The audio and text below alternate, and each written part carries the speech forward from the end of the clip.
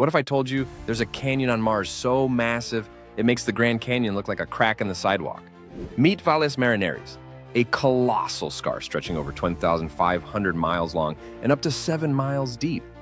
That's like driving coast to coast across the United States, all inside a single canyon. Now picture this. The walls of Valles Marineris rise higher than Mount Everest, painted in rusty reds and golds, with landslides and jagged cliffs that dwarf anything on our planet. But how did this Martian giant form?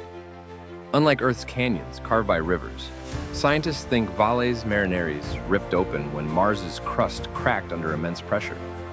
Imagine the ground splitting apart for hundreds of miles, revealing layers of ancient rock and maybe even hiding clues to past water. Some sections are wide enough to fit dozens of cities side by side. And here's the wildest part.